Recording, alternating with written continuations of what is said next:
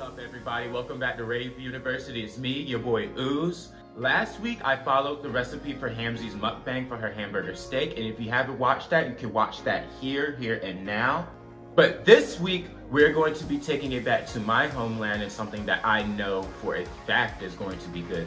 Today, we'll be making plantain porridge in the Niger way, but a little bit Americanized because there's certain ingredients that I can't find. I've known it for years. It's something that I know how to make off the bat. So if you're interested in what a plantain is, or you've never had a plantain, or if you're interested in what Nigerian food looks like, stay tuned, I'll show you today.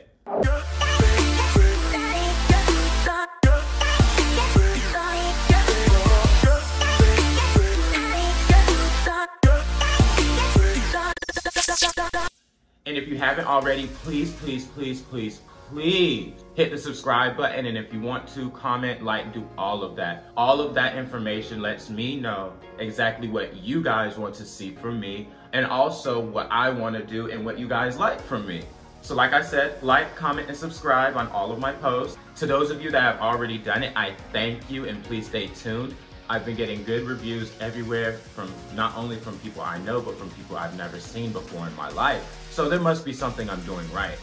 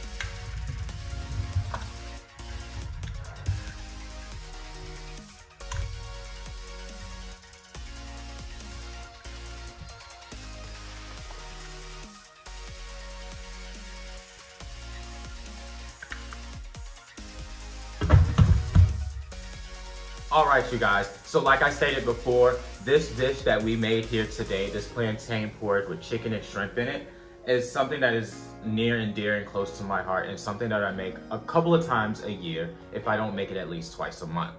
People often wonder what to do with the plantain when it's still green. When a plantain is still green, it's still in the realm of a potato, if you will. Most people eat plantains when they're yellow and black, when they're ripe and sweet and soft. But a green plantain is more like a potato, where it's more starchy and more hardy, and it can stand up, it can hold up when it's cooked.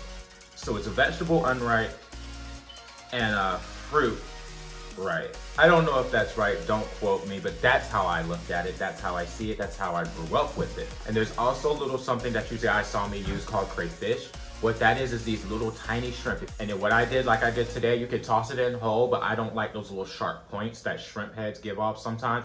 So I blended it down to a powder and then tossed it in there to get all that good shrimp flavor. And some people, what they would use, they'd use shaki, or they would use stockfish. But I don't have those things because it's not easily accessible to me here where I live. In order to go to the African market, I have to travel other places, at least 3 hours out, just to get to the international market and to get things that I normally would use on an everyday basis. So living where I do, I have to make amends with the things that are provided to me. I actually learned this Americanized plantain porridge from my parents because of where we live. Let's give this a try. And I haven't tasted it. I know it's good. I know it's good. This is something, like I said, it's close to my heart. I can just look at it and be like, yeah.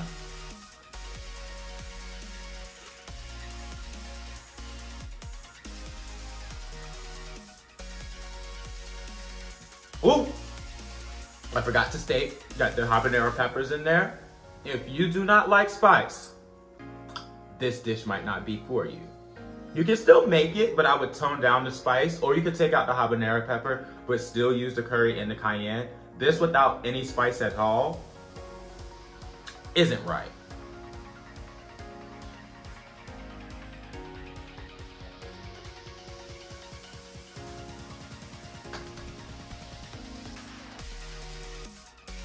This is childhood. These are memories of living with my parents. All coming back to me, all in a pot. A home hearty meal that speaks to me on many different levels. You get some shrimp? Let's try the shrimp out right here.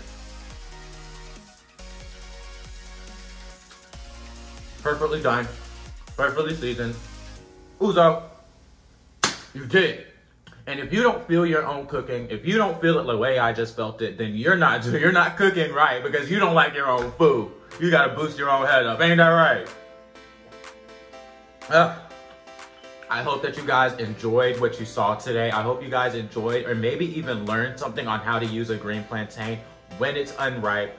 And of course, in the future, I will be bringing you more recipes on the green plantain and Nigerian food and more Korean food and anything else that I really deem content worthy. But of course, I will catch you guys back next week. Of course, whether we come back to the cafeteria, we go back to the history books, or we go to the dance floor. Follow me all on all my socials. That will be down in the link below. You can follow me on Snapchat, TikTok, and Instagram at Ooze Everywhere. Or you can follow me on Twitter at Rave University, where I post all EDM news, memes, and of course, all of my YouTube production. I'll see you guys next week. Ciao.